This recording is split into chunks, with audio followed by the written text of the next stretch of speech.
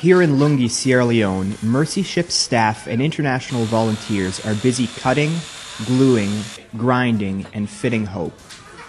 They are part of Mercy Ship's New Step Center, and today they have traveled to this community, a 2-hour drive from Freetown, the capital, to conduct examinations, take on new cases, and fit and distribute mobility devices. Many of the people in this room have been waiting for months for Mercy Ships to return to their city. In a country with no primary healthcare system, Mercy Ships brings not only hope, but the professionals here quite literally save lives.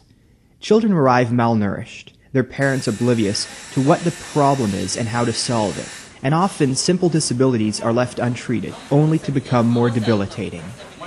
This child is 7 years old. Her bones have not developed properly and she is unable to walk. Physiotherapists like Australian Michelle Watson screen and treat children with a range of conditions.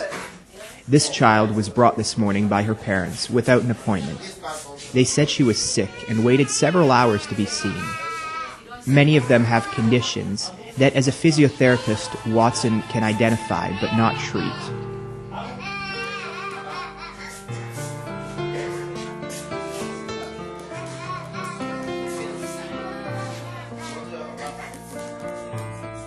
Isa is 2 years old, 11 months, and her mum brought her today because she hasn't been able to walk for the last 4 months.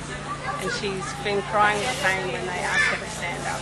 About 4 months ago she got a cough and a fever, so we're wondering if she's got tuberculosis. So her parents are going to take her to a clinic to be seen by a medical doctor.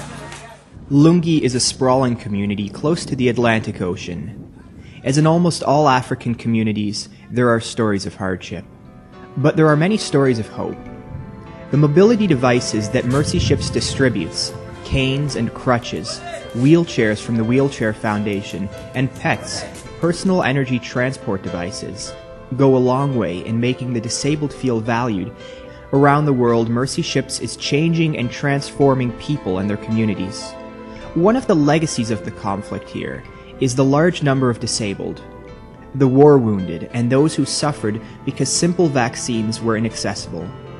But Mercy Ships' land-based operations, like the ones in Sierra Leone, are creating a new legacy: freedom.